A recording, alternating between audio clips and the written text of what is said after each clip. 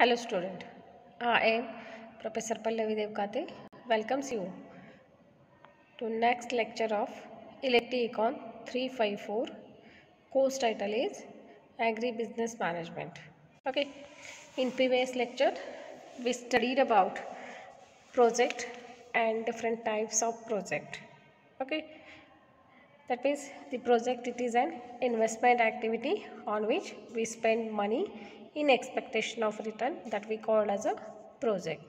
Okay, in today's lecture we are going to learn about project life cycle. Okay, so definition of project life cycle, that is, it tends to be natural sequence in the way the project are planned and carried out, and this sequence is often called as a project cycle. That means there is a one natural sequence on which project is planned and implementation is carried out. This sequence is known as project cycle. Okay, so in this project cycle there are different phases of project cycle. So there are major 6 phases of project cycle. In that first one, that is conception phase, it is also called as identification. Second one, formulation, or it is also called as preparation of project. Then third stage, that is appraisal or analysis of project. Then implementation, monitoring, and last phase, that is evaluation phase. Okay, so we see one by one these different phases of project cycle.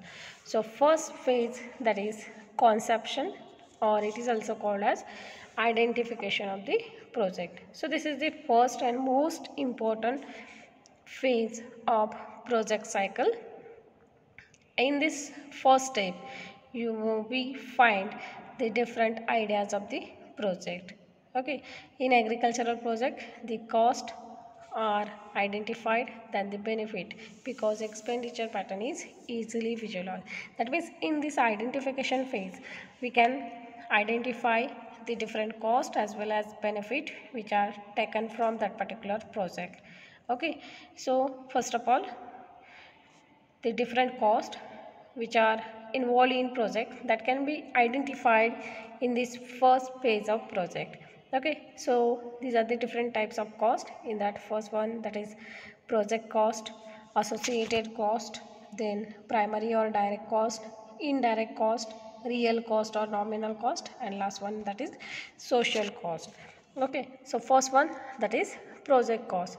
So this project cost include the value of resources in maintaining and operating of the project that we call as a project cost. That means whatever the value of resources in maintaining as well as operating of that particular project, that cost is called as a project cost. Then second type of cost, that is associate cost. So this associate cost include producing immediate product and services of the project for the use or sale, that is called as associated cost. Okay, after that third type of cost, that is primary cost or direct cost. So this primary cost or direct cost which is incurred on construction, maintenance and execution of the project. That means this primary cost or direct cost are the expenditure on construction, maintenance and execution of the project. Then next type, that is indirect cost or secondary cost. So this indirect cost include the value of goods and services incurred in providing indirect benefit from the project, such as houses, school, hospital, etc. These costs are included in indirect cost of that particular project. Next one, that is real cost and nominal cost. The cost at current market prices are called as a nominal prices. That means whatever the cost calculated on current market price, that we call as a nominal price, whereas cost which can be deflated by general price level, that we call as a real price. Okay, and last type of cost, that is social cost. So this social cost are the technological externalities which occur to society due to the presence of project. Okay, for example, cost incurred on pollution problem, health hazard, salinity condition, etc. are included under social cost. So these are the different types of cost which can be identified in first phase of project, that is identification. Next one, that is identification of benefit.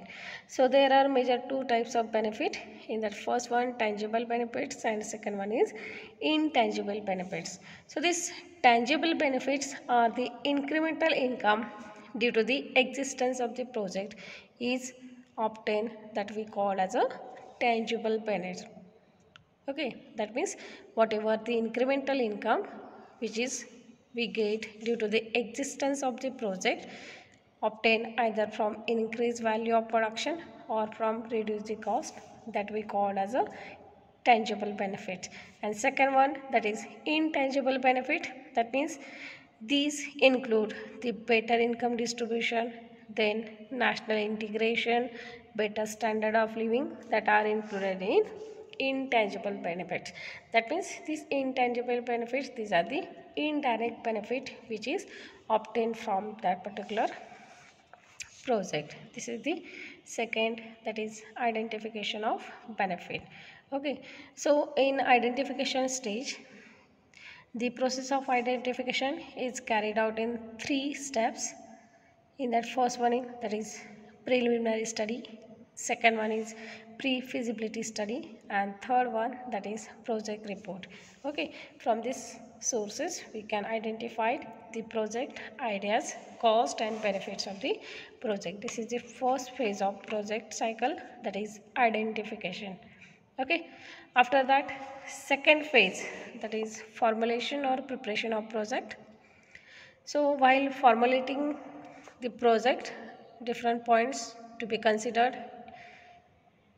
In that first and major important point, that is location of the project or site selection of the project, can be considered while formulating project. Then while formulation, technical analysis must be taken into consideration.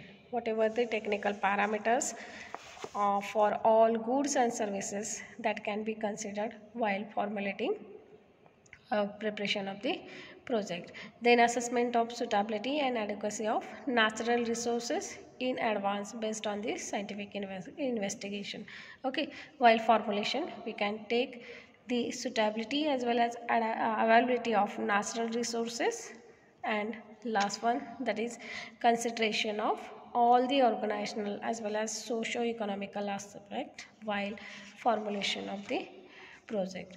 Okay, while formulation of project, the project can be formulated on the basis of different aspect.